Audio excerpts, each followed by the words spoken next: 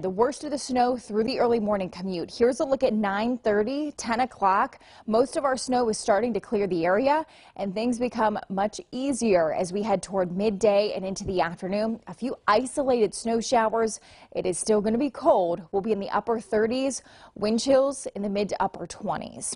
Into tonight, we've got the potential for some lake effect snow. I think most spots don't see a lot of action overnight. But those that do see some of these snow bands, we could have another coating to even an inch on the ground as we go throughout the morning. Tomorrow, things become very isolated on Thursday as the snow is wrapping up.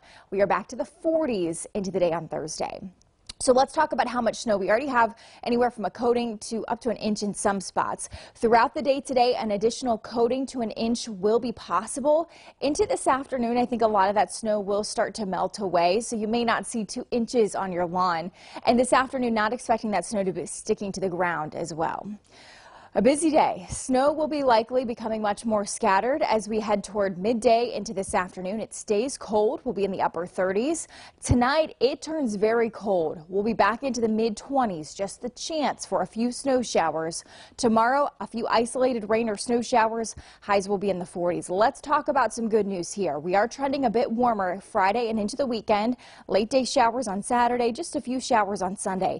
But take a look next week if you're kind of grumbling at me this morning. Monday and Tuesday, we've got sunshine and we're back to the 60s and even 70s through the middle part of next week.